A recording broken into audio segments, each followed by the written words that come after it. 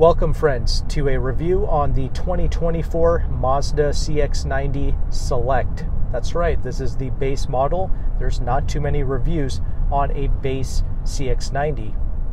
So I'm pleased to present this vehicle to you, and I'll be sure to give you my detailed driving thoughts because this is not my first time checking out the CX-90. I drove the plug-in hybrid version in March of 2023. And to be honest, I was a little disappointed with it because I wasn't a big fan of the drivetrain. That was a heavier SUV riding on larger 21-inch wheels, and the ride quality wasn't great. It was crashing over the bumps. Here, with this base Select, this weighs over 530 pounds less than the plug-in hybrid. We're rocking the 19-inch wheels, and we have the inline-6 engine mated to the 8-speed automatic.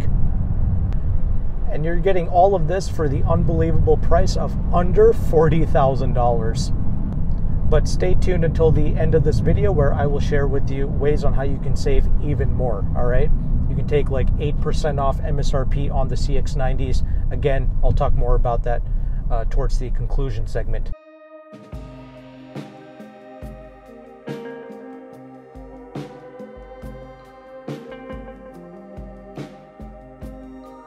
I wanted to quickly take a moment to appreciate the CX-90's exterior because it's unlike most other vehicles in its class.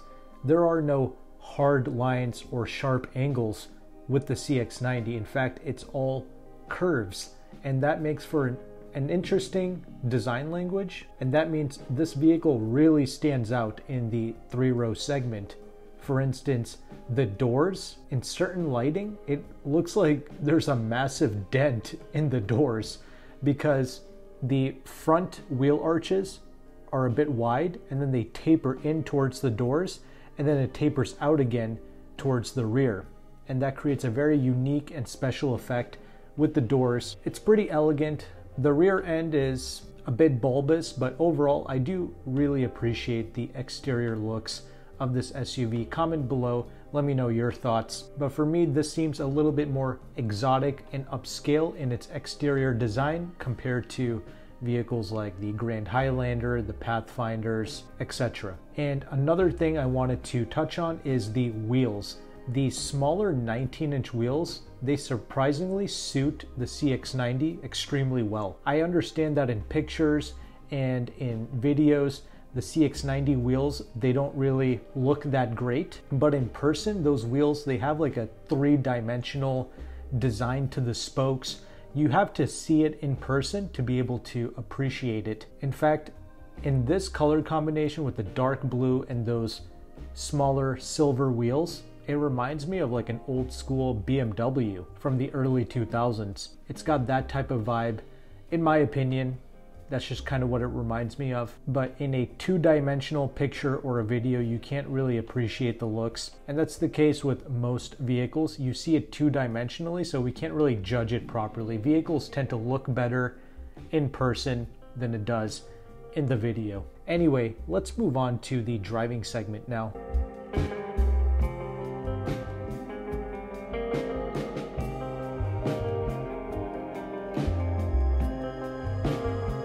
We have here the inline-6 with 280 horsepower, 332 pounds-feet of torque.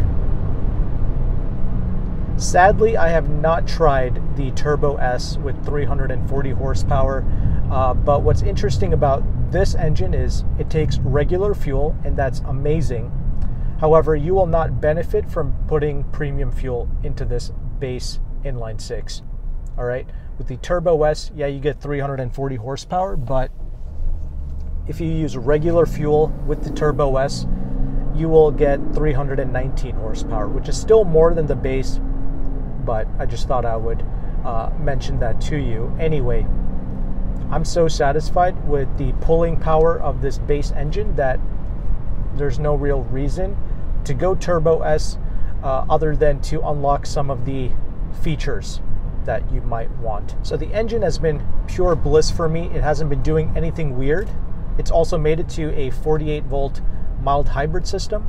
it'll actually shut down the engine and start coasting on that electric power for a little bit. But I have noticed some issues with the mild hybrid system. I'll get to that. But let's just focus on the good for right now. This has effortless thrust around town, out on the highway. You don't have to punch the throttle. You can just ease into it and you have all the torque that you need.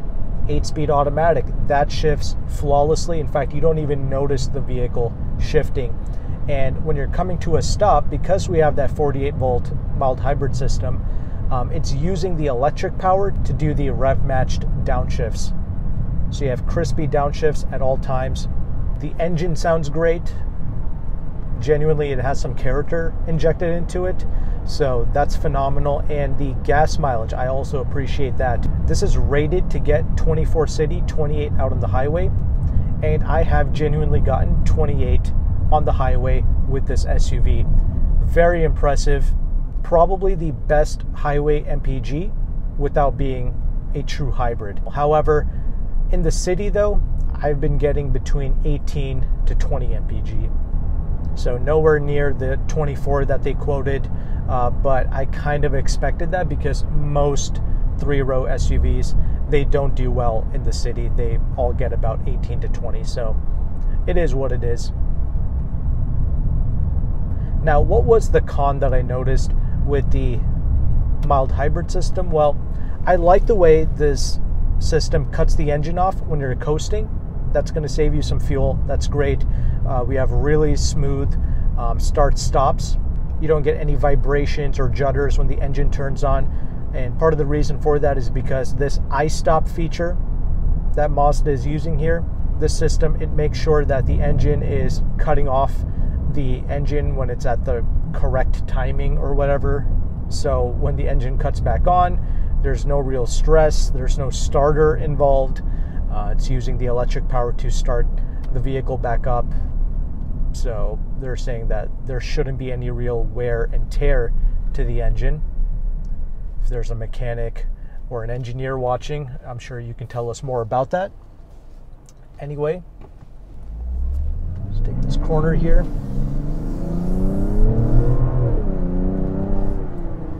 But okay, so as you're coasting to a stop, the engine is off. Great.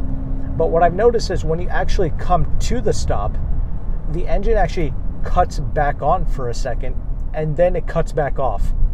That's really dumb. I don't understand why this system is doing that. You would think that the smoothest way for this vehicle to come to a stop is to have the engine off and for it to remain off once you come to a full stop. I hope that makes sense to you. If it doesn't, I'll try to explain it more in the comment section. But that's one of the things I noticed. I don't like the way the engine cuts back on, then cuts back off again at a stop. I get it. It's a small battery pack. No, I did not have the AC turned on. No matter what I do, the vehicle is always doing this. Otherwise, I do like the system. Now, another complaint that some people have reported is when you're at a stop and then you set off again, you might notice the transmission behaving strangely. And I've noticed that too sometimes, but it doesn't always occur. It's smooth 99% of the time, so I don't really care. But yes, there are certain times where the transmission can become confused. But for a first attempt, like this is like the first model year, well, technically the first model year of this engine and this transmission, this is tuned and calibrated extremely well. Now, I say first model year because this particular SUV I'm checking out, it was manufactured in April of 2024. So just recently, all right? And when I last tested the plug-in hybrid, that was March of 2023. And you know that was produced even before that. So over time, it's totally possible that Mazda has improved these vehicles without them even disclosing it. There are no open recalls with this SUV. Everything was addressed. Everything is perfect here.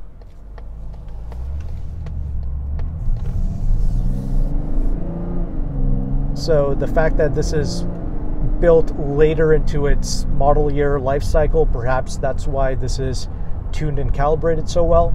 I don't know. I just thought I would bring it up.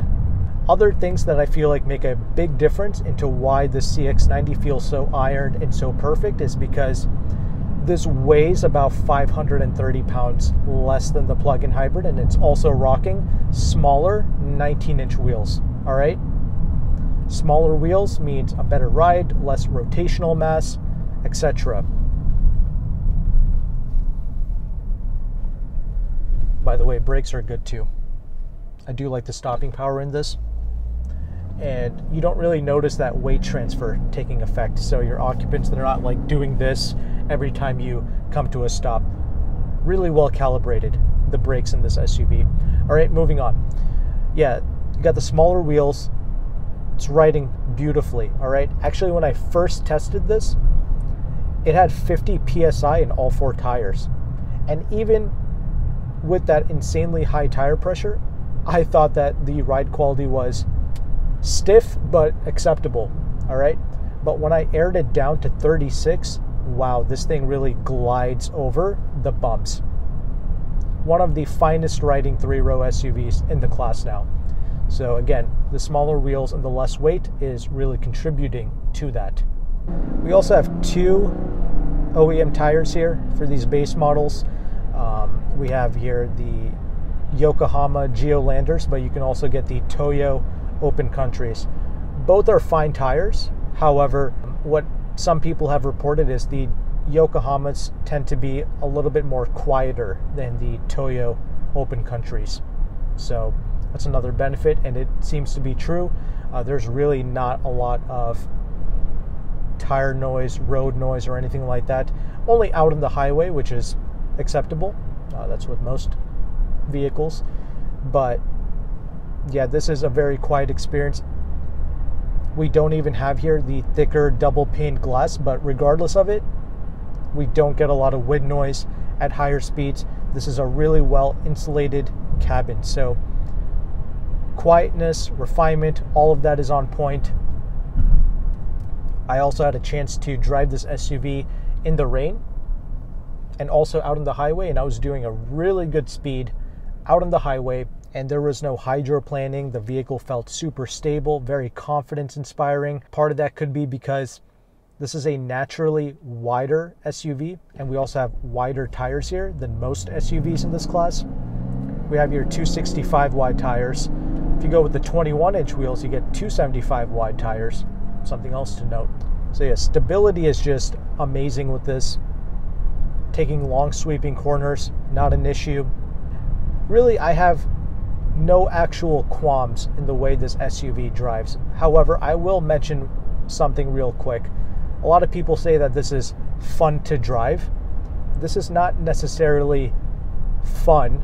It is interesting, it is respectable, and it is commendable, but it's not really fun. Okay, it's still, you know, a normal vehicle. Okay, it's still like an economy brand that's trying to do luxurious things. If anything, this feels more Audi-esque. That's what most new Mazdas feel like. They're trying to mimic that Audi feel, and that's cool that you're getting this feel for this price point. But that doesn't make it fun. I think we should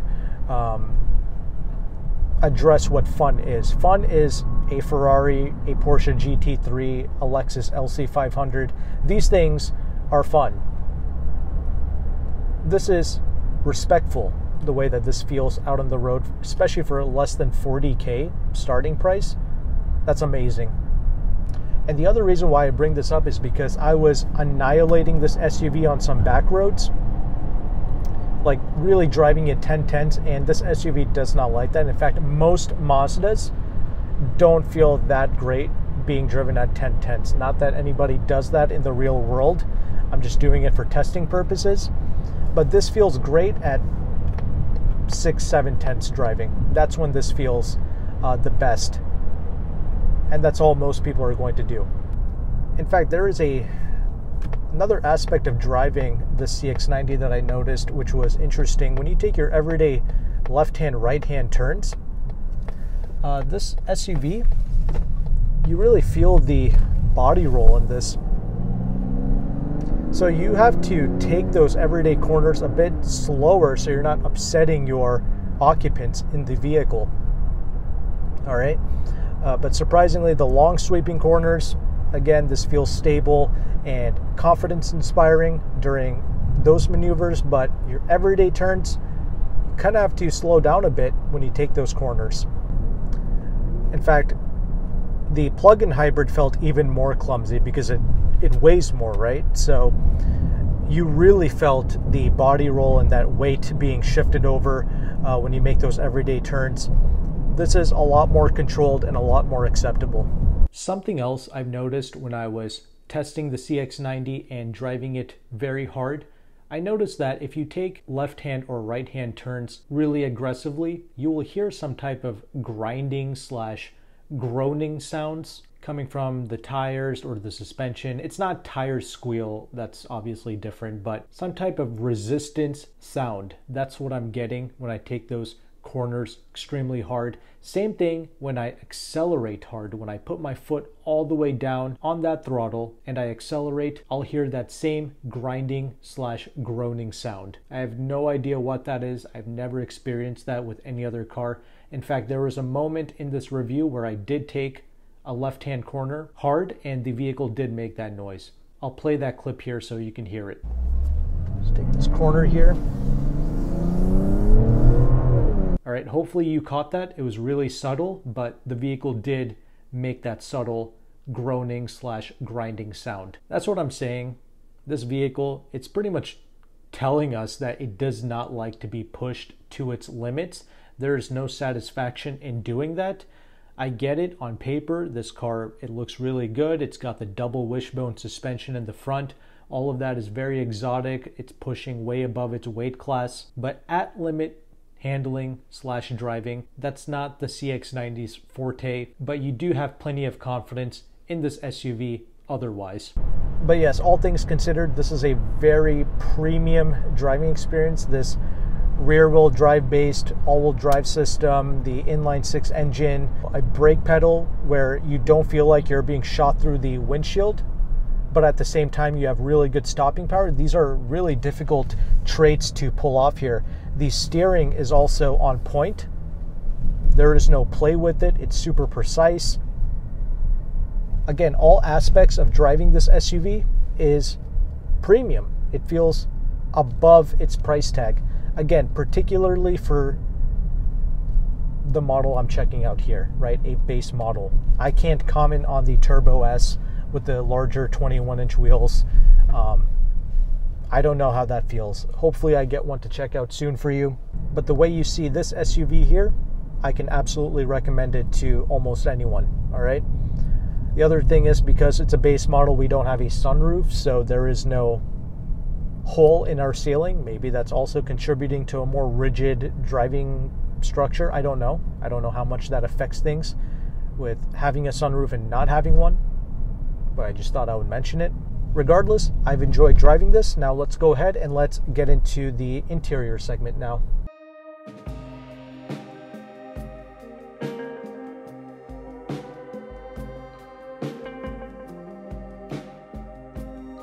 Let's go ahead and let's cover the interior space of this base model 2024 CX-90. This is a truly wonderful place to spend time in, especially, once again, for the money. Now, they've definitely done some cost cutting here compared to the upper trim levels. For instance, on the front dash area and on the door panels, they're using a hard touch plastic as a piece of trim. They just injected some design into that hard touch plastic. I just thought that was funny, but you know what? It's okay because it's solid. Everything is well built.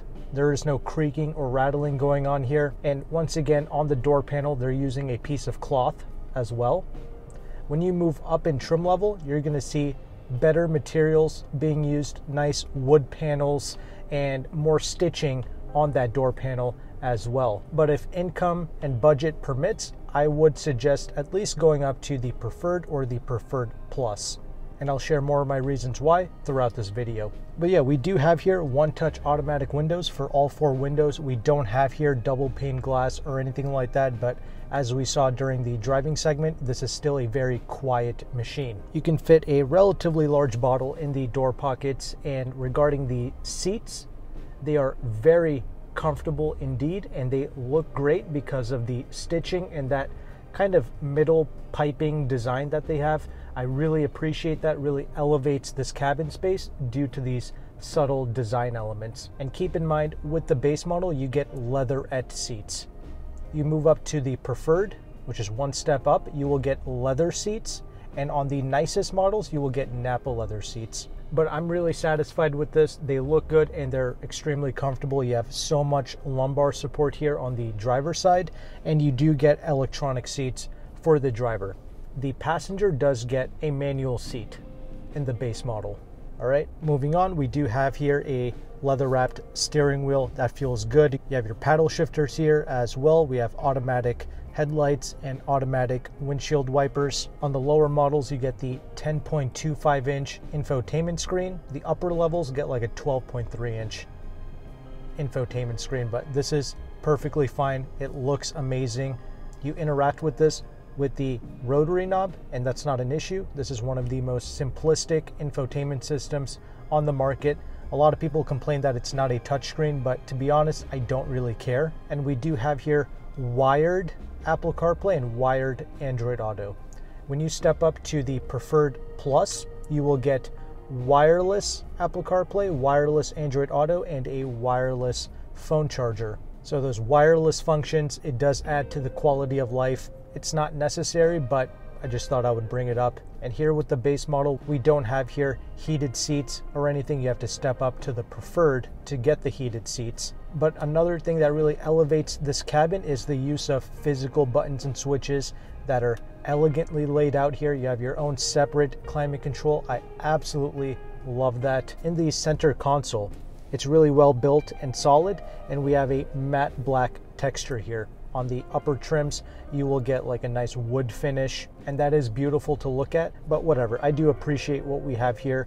Got your MI drive function, so you have your sport and your off-road and your normal modes. The gear shifter, that's a topic of debate for a lot of people. Almost everybody hates this, myself included. This is kind of a weird gear shifter, very unorthodox. However, I did get used to it, and I can sort of see what they're trying to do here. They're trying to lock out the park function, so when you're in park, you cannot move the gear shifter. I get it, but this is still unnecessary, and it's not my most favorite thing in the world. You have an electronic parking brake, a physical volume knob, always great to see, and some shortcut buttons as well. Same thing with the steering wheel. You have some buttons to control your media and your cruise control functions, so that's all easy, no problems. Cup holders are definitely on the smaller side, and you do have a place to put your phone, I suppose. The armrest space is also on the smaller side as well. Typically in this class, vehicles like the Honda Pilot or the Toyota Grand Highlander, they will literally give you like a pickup truck level sized armrest, you know, and we don't have that here, and that's pretty unfortunate. The glove box is a decent size, but regardless though, they could have done a better job with the packaging here, but I'm guessing they were a bit constricted because we have this rear wheel drive architecture, right? Anyway, the gauge cluster, we don't have the full digital cluster that the higher trim levels come with, but I don't necessarily need that. This is elegantly implemented. I love it. It's mainly your speedometer. That's the only thing that's digital, and it shows you your MPGs and other things. If you want to see your tire pressure, you have to look at it from the infotainment screen. All right, you have to go to information, click enter, go to vehicle status monitor, go down to maintenance details, and that's where you're going to see your tire pressure monitor. So you don't have to download the Mazda app or anything like that. It's buried into your infotainment screen. Very cumbersome, very annoying. That should be in your gauge cluster, in my opinion. Other things to talk about: the audio system. This base audio system is okay. It's not complete garbage. There's some decent clarity here, and it does get the job done. However, it's not amazing either. There's a lack of punch and a lack of life when it comes to this audio system, especially if you're listening to hip-hop music. Yeah, this is going to give you a more dull experience, but the clarity is technically there. Now, the Bose audio system that you find in the higher trims, that is truly incredible. One of the best Bose audio systems that Mazda has ever implemented.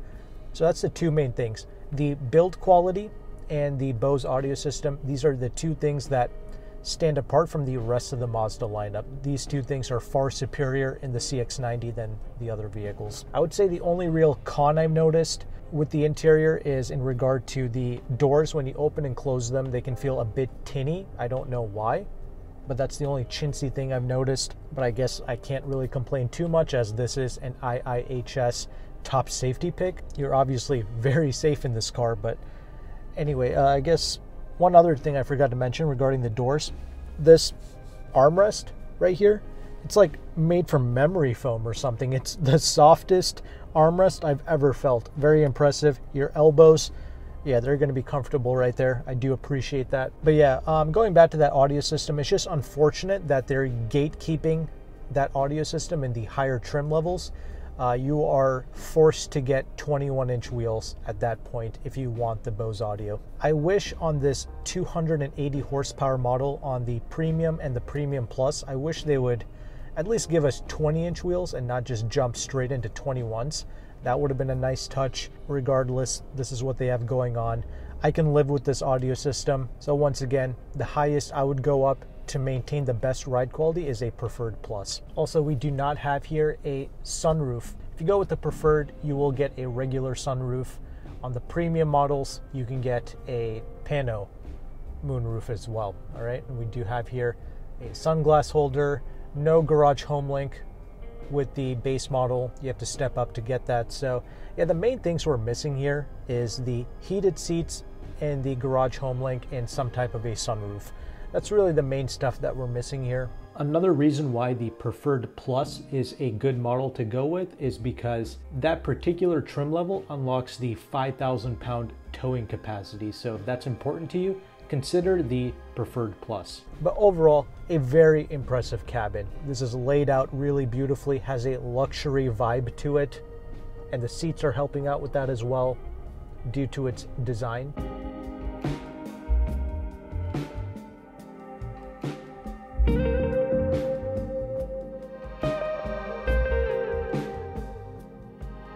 Now let's go ahead and let's talk about these rear seats here. So I am 5'11", getting in and out of this SUV, very easy, very ergonomic. I do appreciate that. And the rear doors, they will open 90 degrees, so it's very easy to fit child seats in the back. And we also have 3-zone climate control. And something I forgot to mention is with the base model, they give us USB ports in the front and in the rear. When you move up in trim, they give you USB-C ports throughout the vehicle. Not a big deal, just thought I would mention it. But yeah, in the back, the seats continue to be comfortable back there. You can do a lot of miles in this and not feel fatigued. I love that. And also, the legroom in the second row is okay. You know, like I can sit behind myself, primarily because Mazda is smart and they have these seats mounted up a little bit higher. But keep in mind, despite my size, I sit closer to the steering wheel than most people of my height. So if you're someone who's like 6'4" or even 6'2" and you have the seat leaned back, that's really going to constrict the second row legroom. But overall, I would say the second row is okay. The width is fine for the most part. I remember with the Mazda CX-9, it felt like a more narrow cabin space, and you would really notice it in the front driver's seat as well. Here with the driver seat, at least, I have a lot more width, and that seems to have continued in the back as well compared to the CX-9 that this is replacing. Now the third row, that's pretty compromised with the CX-90. I would say that this and the Nissan Pathfinder, they both have the worst third row seats in the class. The best third rows are going to go to the Honda Pilot, the Toyota Grand Highlander, the Hyundai Palisade, and the Kia Telluride. I would say these 4 SUVs, I fit a lot more comfortably in the third row. Now I get it, I'm a fully grown adult, You can certainly fit children in the third row of these SUVs. That's pretty much what it's meant for. But, you know, I just bring up the Pilot mainly because that is the best packaged vehicle in the class. Okay, it's actually smaller than the CX-90 by about 2 inches in overall length, yet you have massive door pocket spaces, large center armrest, plenty of space in the second and in the third row of the Pilot. It's just the best packaged, you know, very easy to drive as well. Here with the CX-90 is just physically very large, but the interior is kind of compromised once again for its physical size. That's really the main drawback. But can I sit in the third row? Sure, but only if the second row seats scoot up a little bit. If the second row is scooted all the way back, it is impossible for me to fit my feet with the Honda Pilot or the Toyota Grand Highlander. The second row can be pushed all the way back and I can still fit back there. Once again, it's fine if you're only going to put children back there or if you're just going to fold it down completely and use this as a massive 2-row SUV. That works too because the trunk is pretty massive when you have the third row folded down. And yes, we do have an electronic tailgate with this base model. You can open it from inside the cabin and from the key fob as well. So that's really good. And when you open up the flap, you have a little bit of storage, but not a lot. Usually SUVs in this class, they'll give you some additional storage space underneath the trunk. This doesn't really do that, but the CX-90 makes up for it by providing you with a spare tire in the trunk. That's phenomenal. We don't have to use run flat tires here. That's great to see. And yeah, that's pretty much everything you need to know regarding this interior space. Hopefully you appreciated that detailed breakdown. And of course, on the screen, I've already showed you what the different trim levels have to come with, so you can make up your own mind on which trim level is going to fit you and your family the best.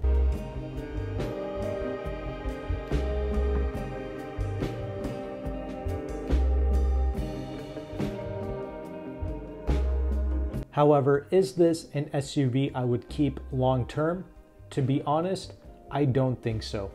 This CX-90 has now become just as complicated as any other BMW product now. There are mechanics that have said the same thing regarding the CX-90. You have timing chains located in the back of the engine, similar to the B58 from BMW. Servicing it is going to be pretty expensive when you keep it for 60, 70, 80, 100,000 miles. And keep in mind, Mazda does not offer any free service periods. Okay, it's not like BMW who offers 3 years of free maintenance. There's nothing like that with Mazda. But I also saw on Reddit some mechanical engineer that was bad-mouthing certain mechanics, and they were defending all of the complicated choices that Mazda was making. You can go online, you can do your own research and come to your own conclusions, but I've been saying this for a very long time now. Even our everyday economy cars have become extremely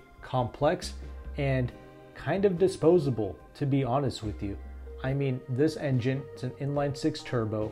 We have the mild hybrid system. There's a lot of complexity here, not to mention all of these sensors and other electronics for safety tech and actuators that can cost several thousands of dollars. So despite this being a vehicle that costs under 40 grand to buy new, I personally would not want to keep this past the warranty period. And it's not like this car is perfect to begin with. I already mentioned to you some of the cons during the driving segment. It's not a completely ironed out vehicle yet. This is also the first model year. And if you go on nhtsa.gov, you can see all of the TSBs, the complaints that owners have been having. So no, this car is far from perfect. And I hate to say this, but I would treat this as a lease and dump machine. I would take advantage of some of the low interest rate finance deals or the low interest rate leases. And after 3 years, I would just dump the vehicle and hope you have some equity left in the car so you can recoup some of the payments that you made over the last 3 years. That's how I would treat this. But if you love Mazda and you want to trust it and you want to keep it long term, do you. You can always buy an extended warranty or don't. That's really up to you and your family.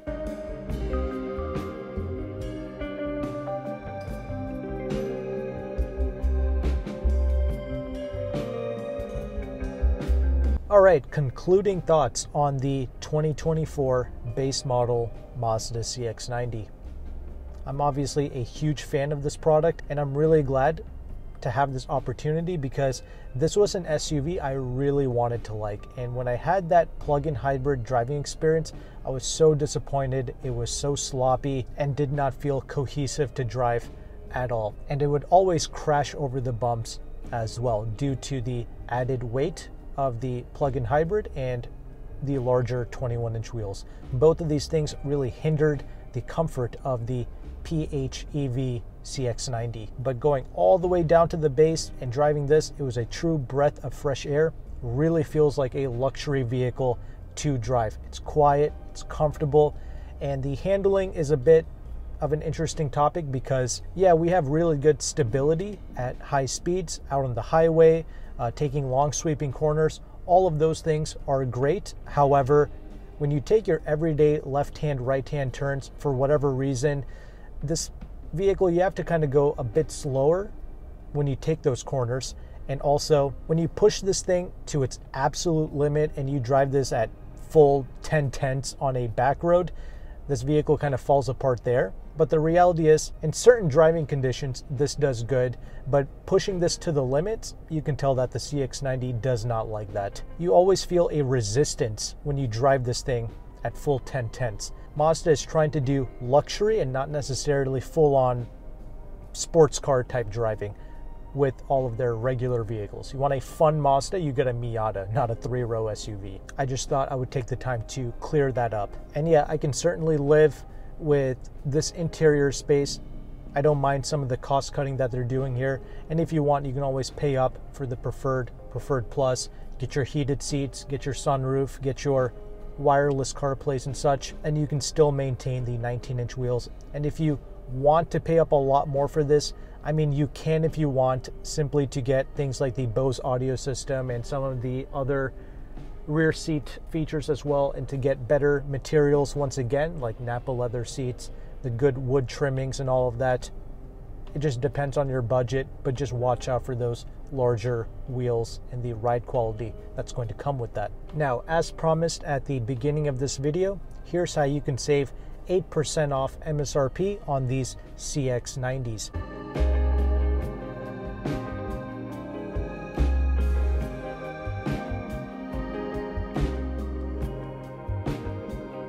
You can reach out to a broker named AutoCompanion. He is one of the largest brokers in the United States, and he is offering 8% off MSRP on certain trim levels of the CX-90, the base model included.